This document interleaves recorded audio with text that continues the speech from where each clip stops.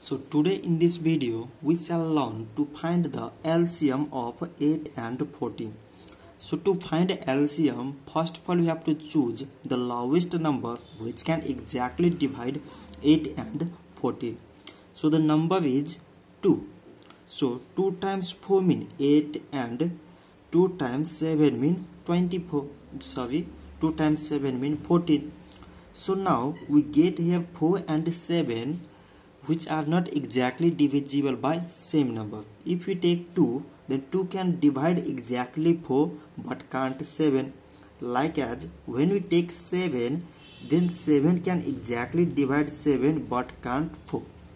So now LCM is equal to, from this part it is 2 and from this part it is 4 times 7.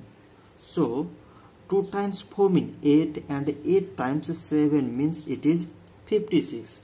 So 56 is the LCM of 8 and 14.